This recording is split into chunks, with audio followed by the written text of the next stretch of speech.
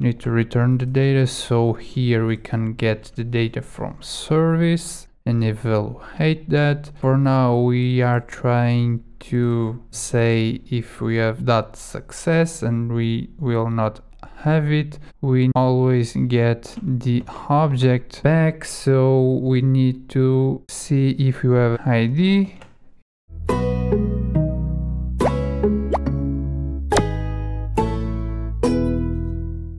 If it is generated. Okay, so let me try that. Some random values here. Create. Oh, forgot. Saved successfully because we are receiving an object and it has the ID. If it fails to do the post, let me put here an extra value, not here but here, and try to call it create. And now create, we will see we have an error. Something went wrong and we are not handling that. So the save customer, we need also to have here a try catch, or let me just return here console log error. We should have the error here, and if so, we return to stop the execution.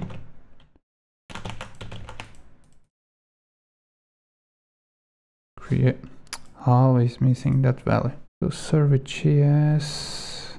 Oh, I forgot to add some logic here. Okay, so here we are throwing that here and then returning null, and we are playing the error. We need to return an object with message, and the message is the error itself. So we are catching the error here and returning the error message. Should we do this way? So it will not enter here because the error is already catched. Maybe we should throw an error and return nothing. So we throw an error again, and then we will catch that here.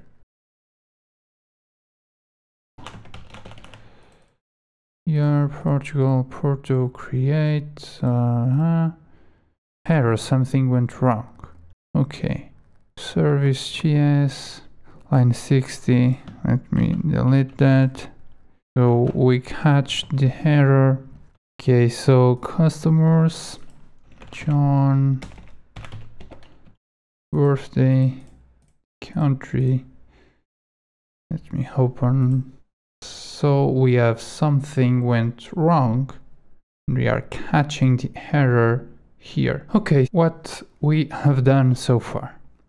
We have a build endpoint URL method that builds the base endpoint, and it is based on the config.json properties. We can then set here the different endpoints we need to call. Then we build the fetch data method that receives the endpoint property to call the build endpoint URL method we defined here. And we give it that property so we can build the base URL. And then if we want to post, the method is the post, we pass it to the method as an argument. And then we also give the body data parameter value so we can use it inside the body property of our fetch call options object. Then if the response is not okay, we throw an error, catch that to throw it again, And when we use the fetch data, we need to use the try and catch, and if you have an error, you display the error and return, and then we just, if you not have an error, we just console log the data we receive. And if you have an ID, because it is very specific for our API,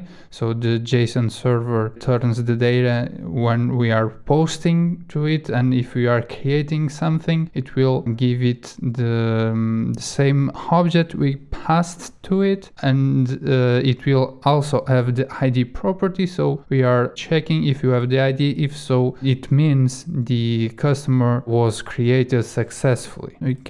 So basically now have the save customer that abstracts the direct call to the fetch data. Imagine if you want some unit testing, you can mock this method or this functionality, this function method, and we will not call a real API, but we'll change the service return value, and we can use that in the unit testing, in our unit tests. So here I need to fix that extra s so it can work properly. Okay, try catch, return, and let's add some random values. James Potter 80, and then let's put some different here, and then he's from UK and Manchester. Okay, then if you create, we will see saved successfully, and then inside db.json we will look for James Potter, and we will have all the data. And if you go to dashboard, we receive all the new values we added to our JSON database. This is the basic here. Now we are going to build upon it. We have the functionality, the base functionality. Now we can save customers. Then we will create some functions to retrieve customers, to update customers, and so on. And all of them will call the base function, the base method that is the fetch data that is declared inside the service utils module here.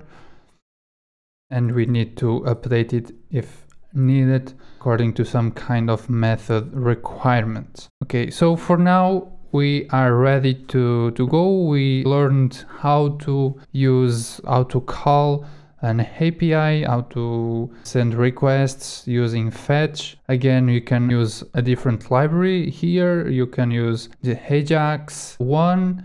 Oracle Jet have the jQuery library already specified, and you can use it right away. If you want something different like Axios or something like that, you can go to the path mapping file, and here, as you can see, you need to specify all the dependencies you want to be installed inside the node modules, so you can then use the define function to load all the modules. You can see it knockout here that is being loaded here, so it is quite simple. And then as soon as you make a build, the app will install all the dependencies.